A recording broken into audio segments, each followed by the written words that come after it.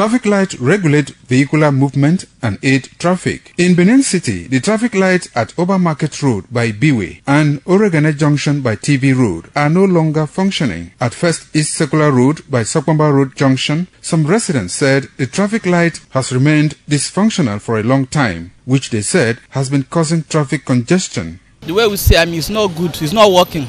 Government need to put this in order very well, so that the traffic light will be working very well. It just good to make they do am well. If they do am well, officers with bus driver, they know they fight for here. Because many of the officers, they go dey roads. Because the light no dey work now, bus driver no go like to obey the officer. Before you know, you want jam me, fight the bus.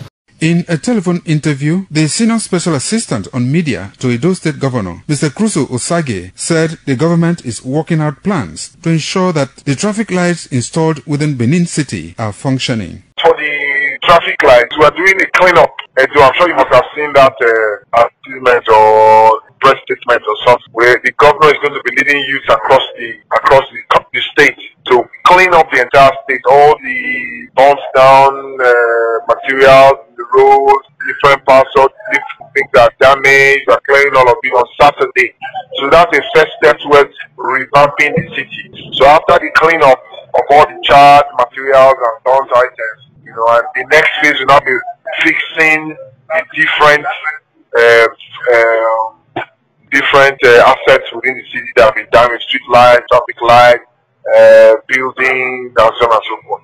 Pius Nsogho reporting.